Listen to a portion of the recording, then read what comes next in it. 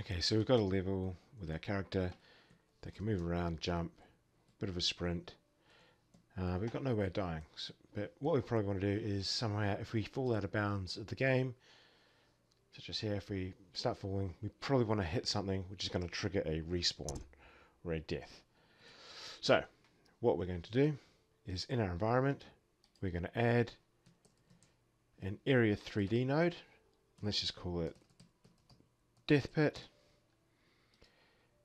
And I'm going to add a collision shape to this. And I'm just going to set that. We could use a few different things. Let's just do a box for here.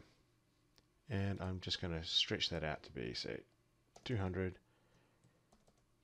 by 200. So it's a nice big area that when I collide, I'm going to respawn. To make things just a little bit easier to see, I'm also going to add a 3D mesh instance.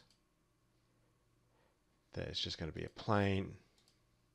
And let's just make that 200 by 200 as well. And I'm just going to add a basic texture to it, just so that we can actually quite easily see what's actually going on. Let's make it a bit of red. And we might actually make that nice and metallic. So we've got that. Now I'm just going to take my death area. So this principle can be applied for anything. So we can sort of see it's a bit below at the moment. Let's run this. We can see that area. And so we can now quite clearly tell we're going through it. But we haven't got any code on this at this point. So let's just go and attach a script. I'm just going to call it Death Pit to the area 3D. And what we're then going to do is with our node signal,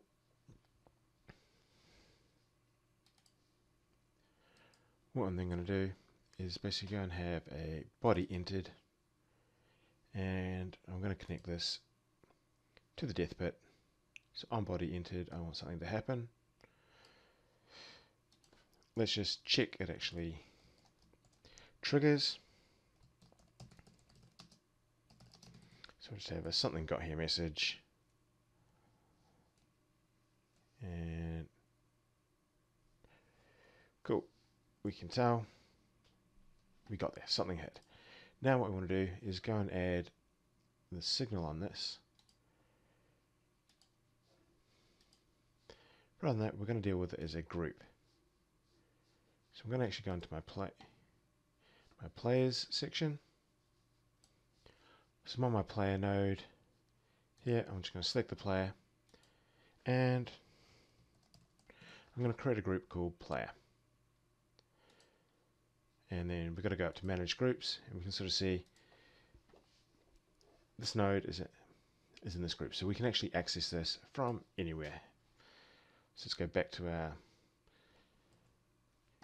signal. So this is a group. It means we can actually go and look up stuff. So jump in here, back onto our Death Pit. Now, if body dot is in group, if it is in the player group, we're going to do something.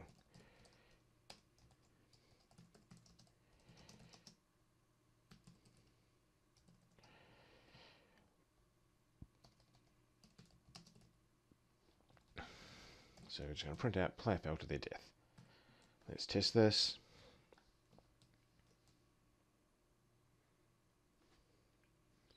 And we can see that this triggered here. Now what we actually would probably rather do is reload the scene. So get tree, dot, change scene to file, and we're going to load up just that level again. So let's actually run the whole game together. So we're in our play mode. In here we fall down and we switch to that scene.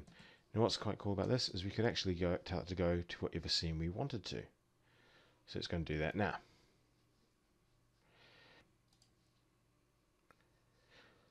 So we've got it currently loading here. So what we're going to do is going to take that, rather than go to that scene, we'll go to load up the main menu scene. So we'll actually just run it right from the start.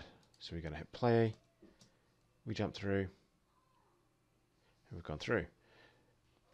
And it's loaded up the other scene, but our mouse isn't here. So what we might also need is switch back to our main menu, go into that scene, edit that one script, so on ready when it loads, input.mouse mode,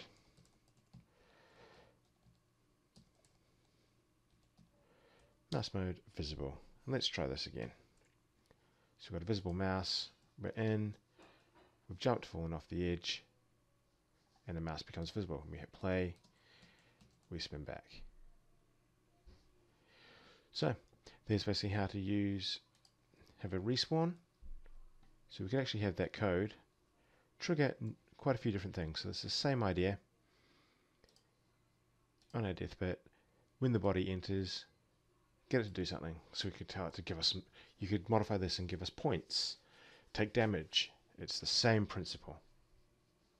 So it's a really useful tool, being able to send and use groups to detect collisions between different objects and identify them.